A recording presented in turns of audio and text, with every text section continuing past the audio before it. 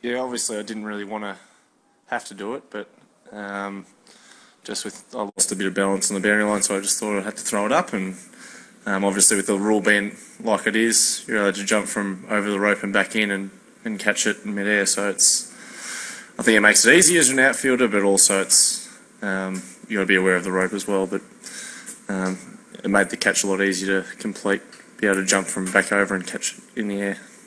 I don't think it makes a whole lot of sense. I think you should have to get back into the boundary line. It's the same thing. I think if you look at the basketball rule, if the ball, you have to jump from inside to throw it back out. You can't jump up in the air and catch it on the way back in. You've got to make sure your feet are landed inside the court, and I think it should be the same with cricket. But while we're taking catches on our side, it doesn't really bother me. But I know if I was a batsman, I'd be pretty upset if that was the dismissal. But just got to play the rules that you're given.